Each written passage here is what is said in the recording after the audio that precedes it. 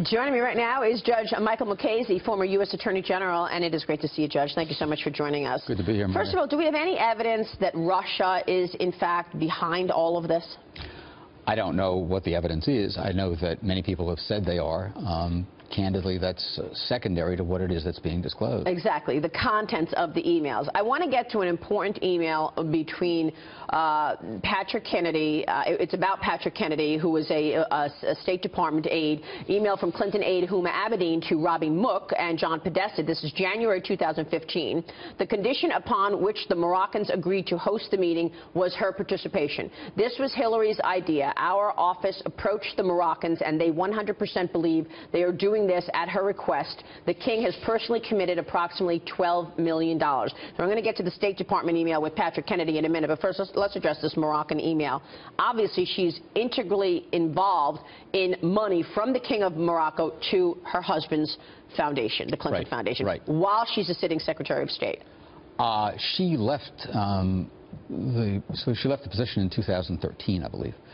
So the question is whether she is actively involved at the time that she was Secretary of State. But that of course would be a crime. But it almost hardly matters. The Department of State had issued a report that was critical of Morocco, said it was corrupt, said people were subject to arbitrary arrest. That's the Department of State that she headed. Okay. Fast forward a short time, she is hitting up the King of Morocco for $12 million to host a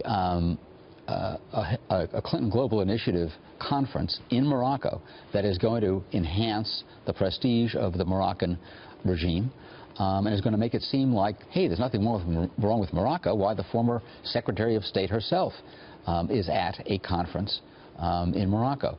It turned out that she didn't go, although Bill Clinton and Chelsea Clinton did go. So again, it cuts against the message of her own State Department that this is a corrupt and arbitrary society. More evidence that she's not in the office anymore, but she's intimately involved in money from the King of Morocco to her husband's foundation. Then you go back to when she was Secretary of State and the uranium deal with the Russians. The Russians want to buy 25% of the stockpile of the U.S. uranium. For a long time, they had wanted that, and the State Department pushed back. She allows it, at the same time that they're giving money to the Clinton Foundation. Right. How is she going to explain this? If she won't explain it, she keeps blaming Russia with no explanation whatsoever about the content. You say, how is she going to explain it? She's going to have to explain it only if she's pressed by people in the media. And if she's not pressed, she won't explain. You saw on camera a great example of what her explanation is going to be. Her explanation is going to be, explanation in quotes, that this is from a polluted source.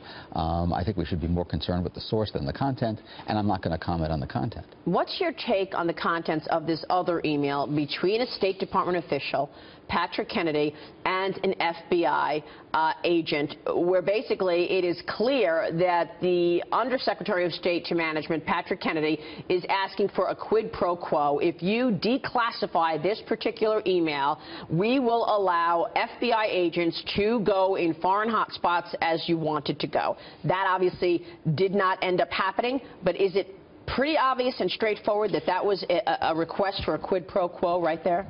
The issue is less it was a request for a quid pro quo, but the issue is less quid pro quo than what was actually being done, which was obstructing an FBI, possibly obstructing an FBI investigation, and possibly obstructing a congressional investigation of Benghazi, because the underlying email related to arrests in the Benghazi investigation.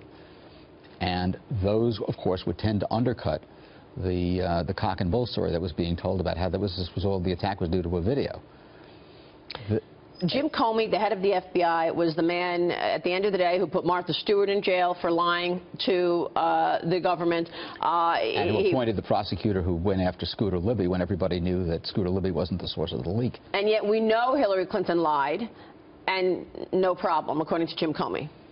Right. Very disappointing for those who had high expectations of him. Which is why you say it's up to the media and the people, because it's not happening the way you would expect it to happen from our government structure. Correct. It's not. And the ultimate authority here is going to have to be the media and an aroused public. Judge, good to see you. Good to see you. Thank you so much. Judge